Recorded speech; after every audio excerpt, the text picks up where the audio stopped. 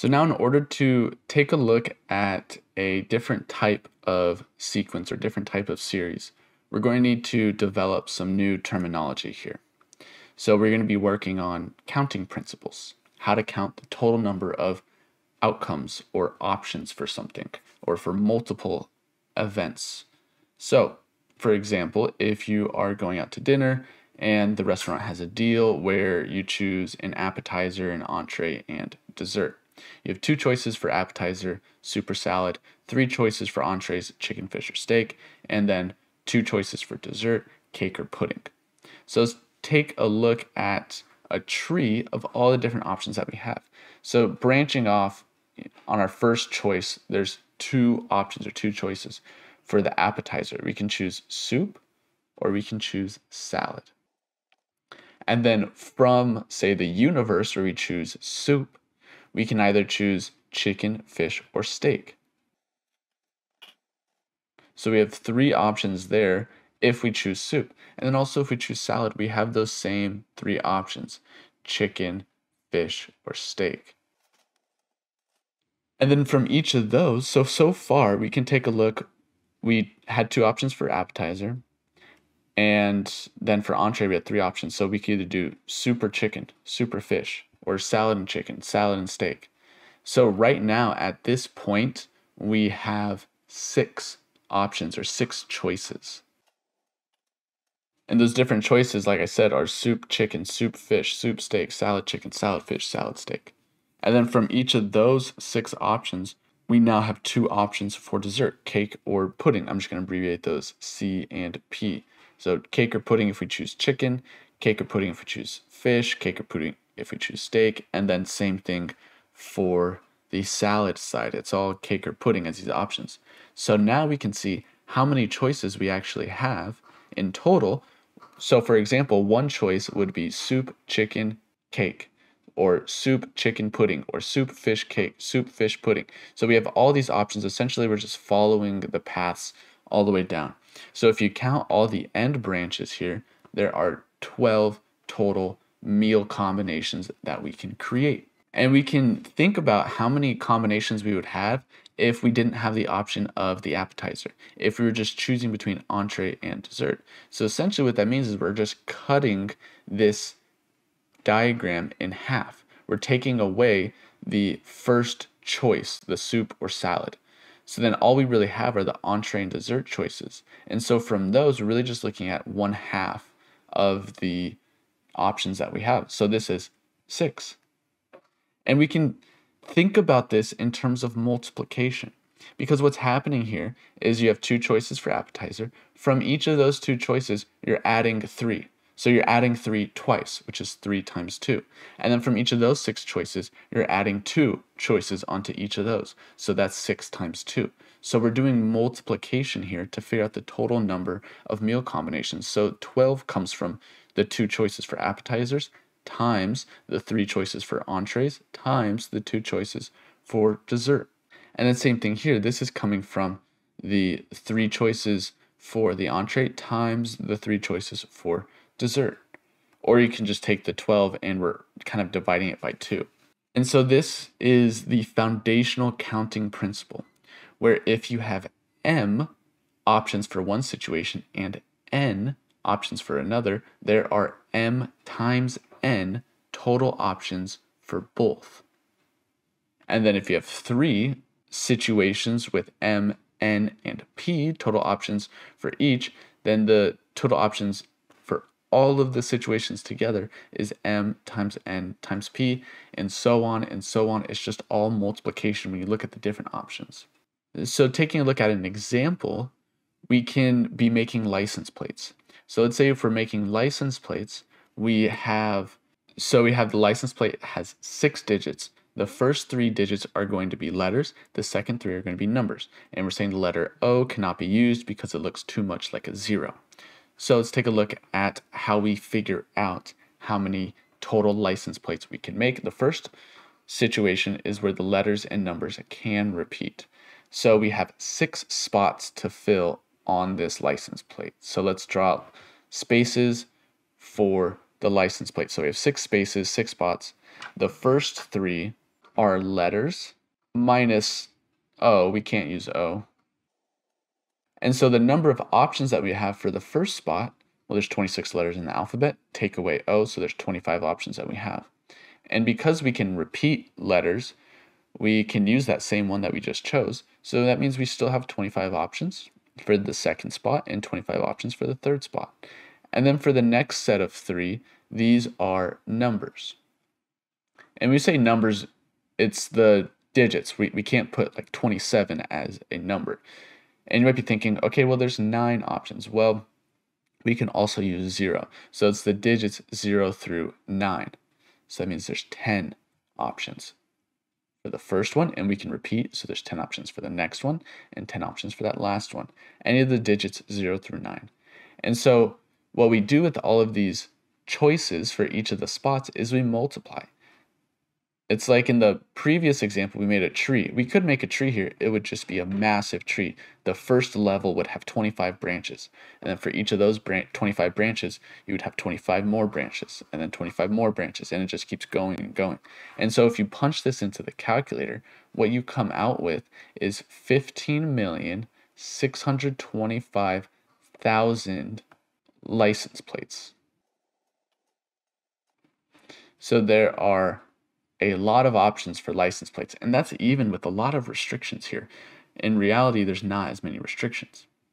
And so let's take a look at a very similar situation, but the difference is that the letters and numbers cannot repeat. So still license plates, but letters and numbers cannot repeat. So taking a look at this, we have 6 spots or 6 spaces still.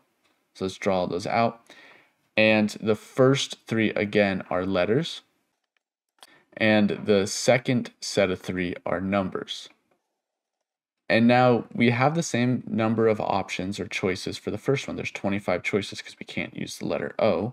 And then for the next one, it doesn't matter what we pick for the first one, but whatever we pick, we cannot pick again. So that means we have 1 less option for the next one, so that's 24. And then 1 less option for the one after that, that's 23. And then for the numbers, we have 10 options or 10 choices for that first digit. And then no matter what we choose, we can't choose it again. So then there's 1 less option for the next one, that's 9, and then 1 less choice for the last one. And we still multiply all these together. And so when we multiply all these together, we get 9,936,000 license plate options. And for the next one here, we're taking a look at how many phone numbers per area code. So this is kind of an important part here, the per area code. So thinking about those first 3 digits, whether it's 928, 480, 602, whatever it is, that per area code.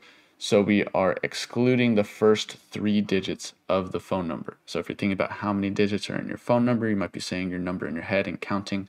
There should be 7 digits for the remaining digits of the phone number.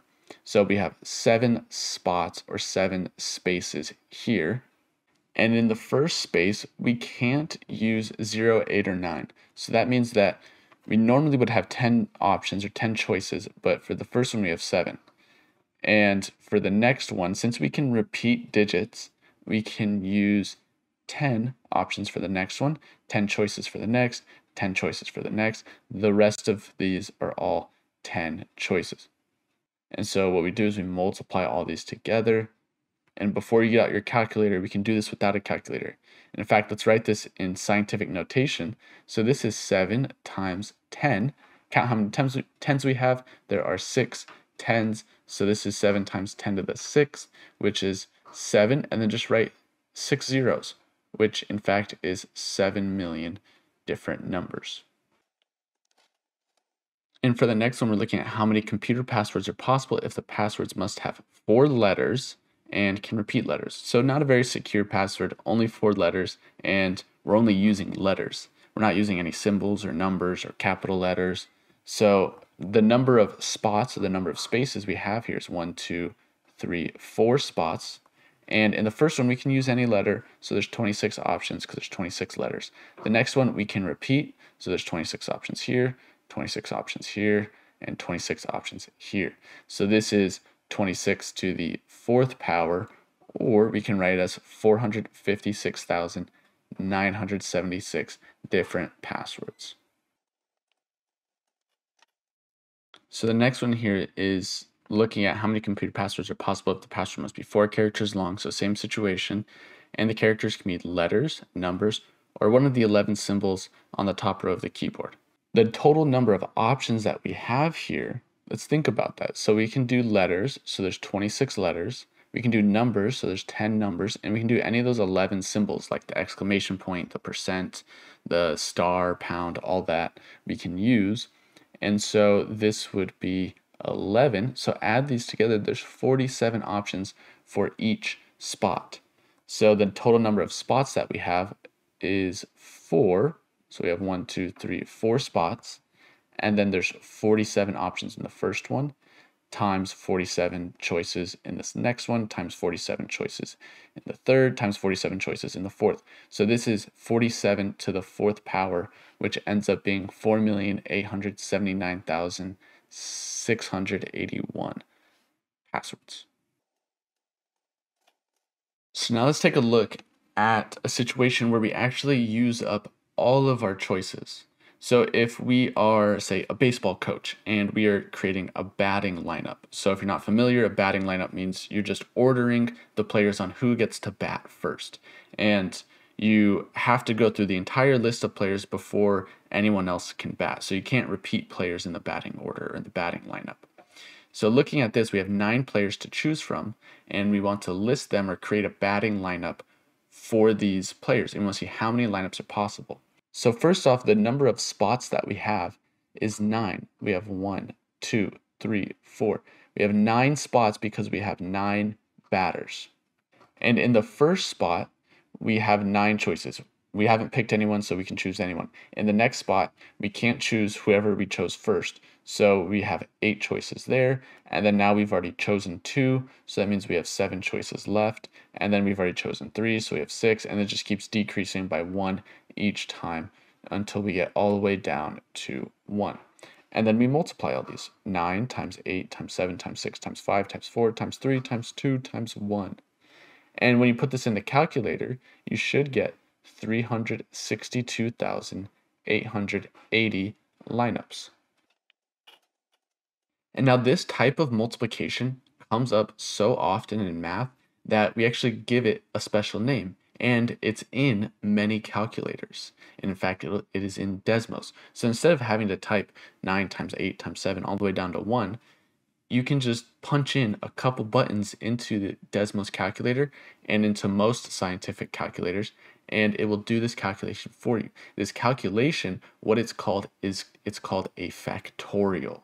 So it's written as n with an exclamation point. I know it seems weird. So like this one here would be n with an exclamation point.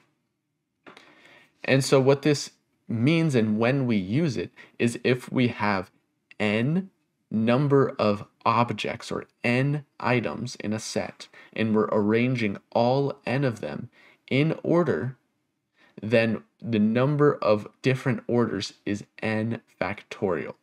So looking at this in Desmos, so in Desmos we want to do 9 factorial. So we just hit the number 9. And then we go to the tab right here where it says func, F-U-N-C, stands for function. And then at the bottom here on the left, we have the exclamation point.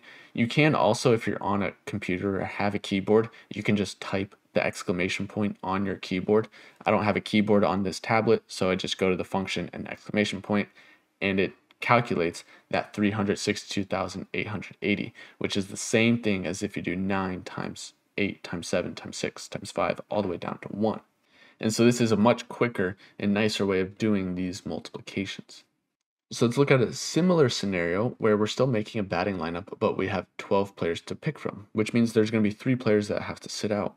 So we still have 9 spots on our batting order or batting lineup. And so for the first choice, the first spot, we have 12 choices because there's 12 players to pick from. And the next one, we can't pick the same players, so we have 1 less choice. There's 11 choices. And then we have 1 less choice than the previous, which is 10. And this counts down all the way 8, 7, 6, 5 to 4. And so what we do with all these numbers is we multiply them. So if you throw this in the calculator, you get 79,833,600 lineups. And you might be wondering, well, he just told us this great way of doing these multiplications with a factorial, but this isn't even a factorial because we don't go all the way down to 1. And so that's what this next question is asking actually is, how is this different than 12 factorial, or why can't we do 12 factorial? If you think about why we can't do 12 factorial, is because 12 factorial means you go all the way down to 1. So we're missing the 3 times 2 times 1. So if we had 3 times 2 times 1 there, we could do 12 factorial. But in fact, if you think about what 3 times 2 times 1 is, 3 times 2 times 1 is actually 3 factorial. So this thing, the operation that we just did, is missing 3 factorial if we were to do 12 factorial. So this here, think about what it means to take away from multiplication. So if we had 12 factorial, this would be listed down all the way to 1, all multiplication. So that means we removed the 3 factorial. To remove or to take away from multiplication, you divide. So this thing, this product that we just did, is actually the same thing as if we were to do 12 factorial divided by 3 factorial. And this 3 factorial is actually the leftover amount. It's the number of players that we didn't choose. It's the number of batters that had to sit out. And so this is actually the 12 minus 9. It's the difference between how many players we had versus how many spots that we had. And this also comes up so often in math that we give it its own name. This is called a permutation. So a permutation is if we have n total items to put into R spots. So if we're arranging R out of the n total, and the order matters, and that's the important part here, is that the order matters. So the way we write that is we write it as NPR. So this is like thinking back to the subscripts with like the A subscript 1, A subscript 2, with the sequences in series. This subscript is on the N and the R. These are subscripts, and the P is the big regular print. And so the formula for this, it's in the numerator, it's n factorial. So it's like saying, well, if you were to order everything, that's how many options you have. But you can't order everything. You have to divide out the difference. So we're dividing out the n minus r factorial. And we can actually do this in Desmos. So in Desmos, there's a button that looks like NPR, and then it creates a parenthesis here, and then you just enter the N and the R. And so that's how we do it in Desmos. We'll take a look at that. So if we want to think of this previous example in terms of the permutations with the N and the N is the total number of items that we have to choose from, which is 12, and then the R is the total number of spots or slots that we're putting them in, which is the 9. So if we're putting this into Desmos, this is 12p9, which in Desmos is the NPR, and then we type in 12, 9. So let's see that in Desmos. So in Desmos here, if we are in the main tab, we go over to the function tab and we do NPR, that's over in the very bottom left, and then we go back to the main and we type the 12, the comma's to the left of the 0, 9, and we actually get, close the parenthesis, the 79,833,600. So it's the same number as if we were to do the 12 factorial divided by the 3 factorial, which is the same thing as if we were to do 12 times 11 times 10 times 9 all the way down to 4. So all these different ways of getting that same number. The quickest way is using the NPR function in the calculator. So I've been emphasizing here that the order matters.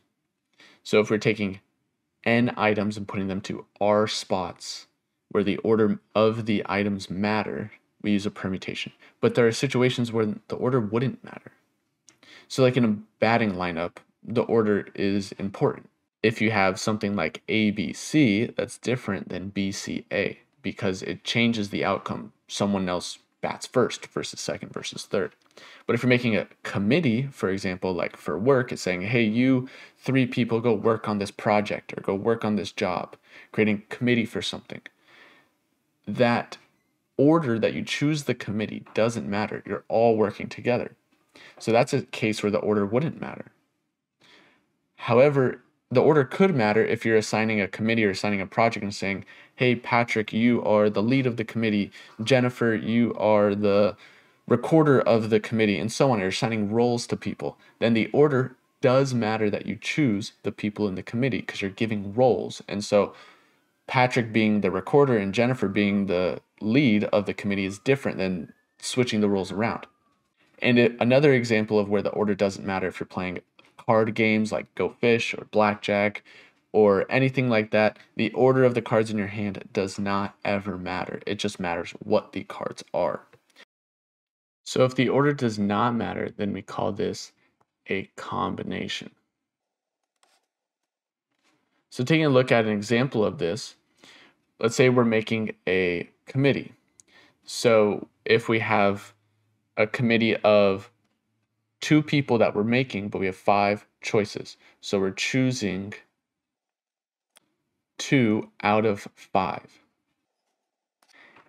If we were assigning roles, like for example, president and vice president, saying person A is the president and person B is the vice president is a different outcome than saying person B is the president and person A is the vice president. So if the order matters here, if you count how many options we have, there are 20 choices here. Or there's 20 different committees. But if the order does not matter, if you're saying, hey, you 2 people go work on this job, or you 2 people go work on this project, if you choose A, B, that's the same as choosing B, A. They're both working on the committee. It doesn't matter the order that you choose them. And same thing, if you choose A, C, that gets rid of, it's the same thing as C, A. And we can continue to do this. Choosing A, D is the same as D, A. AE is the same as EA. So if you just follow along, we can actually eliminate a lot of the options here. And in fact, if you count, there are 10 choices, which means we cut this in half. And so really what we're doing is we're looking at, well, how many different ways are there to rearrange, the same 2 people? Well, there's only 2 ways to rearrange that. So we're dividing by 2. So we're chopping in half. So this is what's called the combination rule, because this happens so much in math. It's a button in the calculator, and it's a formula.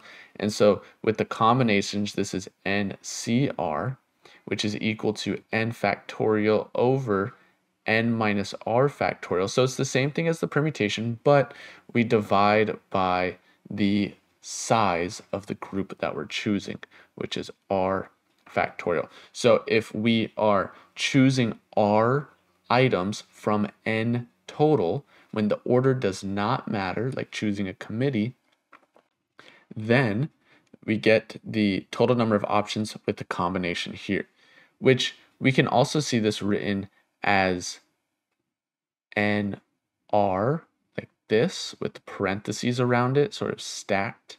So we can see it written in both of these ways. And in Desmos,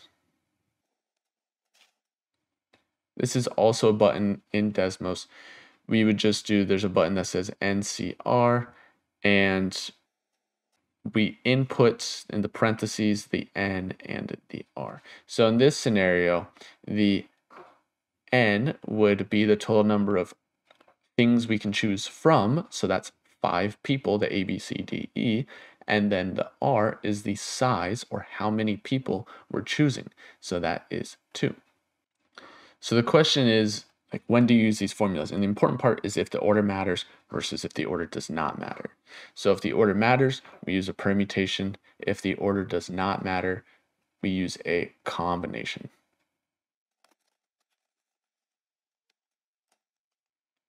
And so we can see a few examples. First off, we can see how many ways are there to pick 3 astronauts to go to the moon out of 10 candidates. So here, it doesn't matter the order. So there's no order, which means we're using a combination. And so here, the N is the total number of choices we have, the total size of the group that we're picking from, so that's 10. And then R is the number of people, the number of things that we're picking, so that's 3. So writing this out, this is 10C3, or again, we can write that as 10,3, which will end up being, let's see that in Desmos. So we have under the function tab, NCR, and we go back to the main, and we're doing 10, 3, so we see that's 120 options. And then the other scenarios, we still have 10 people to choose from, and we're choosing 3 people to go to the moon, but we're choosing 1 person to be a captain, 1 person being the navigator, and 1 person being the science officer. So who we assign these roles to does matter. We can take 3 people and assign them different roles, and those are all different outcomes. So the order does matter here. So that means we're using a permutation. And it's still n is 10 and r is 3 because we're choosing from 10 people. That's how many we have to choose from. And then we're actually choosing 3 of them. So we write this as 10p3. There's not a fancy extra way of writing the permutation. And so when we put this in Desmos, going over to the function tab in the bottom left, that's npr. And then we type 10, 3, close the parenthesis, that's 720. Now let's say we have 12 runners in a race, and we are seeing, first off, how many different orders could all 12 runners finish. In this one, of course, the order matters. Someone finishing first is different than someone finishing second or third or fourth. And so the order matters here. So we're using a permutation where the n is 12 and the r is also 12.